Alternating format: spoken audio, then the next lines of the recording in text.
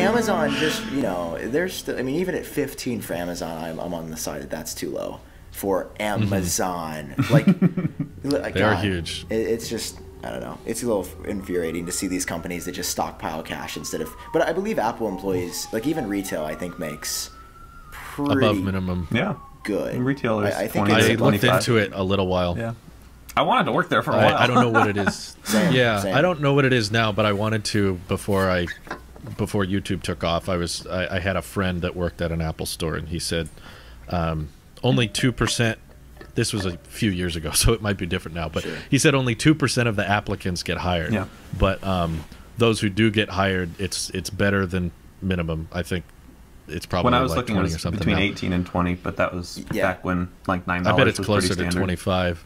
Yeah. But they also said they have these programs in place that let you, if you want to travel, or there was a friend, because I've spent a lot of time in Apple stores over the years. When I was waiting for my product to be ready, I would just make small chat with the Apple employees, and they would say stuff like they have these programs where you could travel overseas and work at a different Apple store, and they'll even pay for certain types of your education, or if you want to pursue something else. They had all these like internal programs that they were talking about. It basically sounded like a really nice place to live. You notice a lot of Apple employees talking about how nice it is when you talk to Apple employees at Apple stores.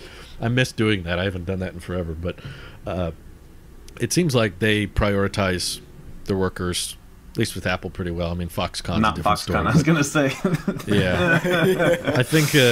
I think the end result with Amazon and Foxconn is probably just going to be more automation, to the point that they're not thinking, how do we give these people raises? They're thinking, how do we get rid of these people entirely and just do everything robotic? And it's just a big alien juggernaut machine that's producing, shipping boxes, and there's no people, and that's probably what they're shooting for eventually. But yeah, unfortunately, but does sound like a fun place to work. Yeah, I applied there. I think, I was going to apply there back in high school, early college, I think. Oh, wow. End of high school, early college. And then they were basically like, hey, we don't really do a student thing.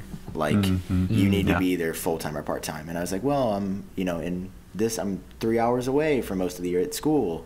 And they were like, yeah, because my dad actually knows, in St. Louis, he knows one of the managers at, cool. I think, West County Apple. So I had like so he knows what the iPhone 13 is going to be exactly, like, right? Yes. God, it's always my favorite. Like, I'm not going to lie. There was a point in my young career as an Apple fan where I would ask the employees what was going to be on the next phone. I think we all did. I'm cringing. I think everybody for the audio listeners, I am cringing as I say this. I do remember there was one guy that actually did follow the rumors, and he was like, yeah, it's going to, I think it was like, he was like, iPhone 5 is going to be a little bit bigger, but that's just what I'm hearing. And I was just like, oh. And he didn't work there the next day. They fired him. Yeah, I know Tim that was there's like, also a hey, policy they can't. Everyone wants to bring the dummy models into the store and see what happens. You know, everyone's got to do that at least once.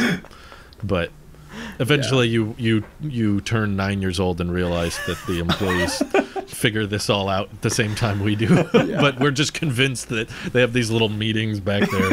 Okay, guys. Yes. So in 6 months, Apple's going to do this, and we want you to know that. But don't tell anyone, except for the kid who comes and asks you nicely. Like, could you imagine if retail employees had access to, like, confidential info? The amount, like, everything would leak instantly. That would basically be public. Yeah. It would. That would essentially be releasing... Those open letters that Tim do? Yeah. Instantly. It's like Elon Musk does those memos to employees that basically as soon as he writes them, they show up on Twitter. Like that would be what would happen if Apple was told. It's like as he's typing them, it's showing up on Twitter. Yeah. Yes. I do miss Apple stores. I do want to visit Cupertino. We'll have to do a trip and a collab there. That would be fun. That'd be fun. Yeah, we should all meet up sometime. I want to do like an Apple YouTuber like meetup. Yes. That'd be so fun. Like, that does sound fun. Get Philip from EAP there. Get John. Get you. You'd probably draw quite the crowd. Yeah, like that would. We should just do like an event. We should just do like a little. You remember? This is a deep cut. You guys remember when Marquez, Jonathan Morrison, Unbox Therapy and Austin Evans did that meetup like 7 years ago in LA, and they sold tickets for it. That was so cool. I remember seeing that. I was like, damn, that would be really, really cool to go to. We should make like an AppleCon and just... That would be... You heard it here first. This is now my life goal. Make an AppleCon. Let's do it. That'd be really, really big cool. event. We'll rent out the... what do they do? They used to do WWDC in the Moscone Center. We'll rent it out the week before. There you go. Yeah. We have to do it right outside Apple, too. We'll invite Meeting Tim. in the parking lot in front of Apple. Oh my gosh, that would be so good. That would draw quite the crowd. Yeah. This was a clip from the Tailosive Podcast Archive. If you want more content like this, hit the subscribe button.